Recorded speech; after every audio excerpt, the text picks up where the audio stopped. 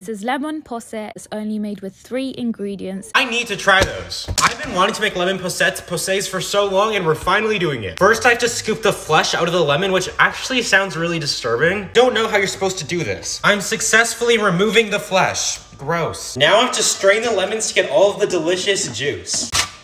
There were no measurements, so I'm just gonna eyeball this. I'm adding whipping cream because I couldn't find heavy cream. Okay, actually, I was just informed those are the same things, so never mind. Don't know how much sugar to add. I think a lot, honestly.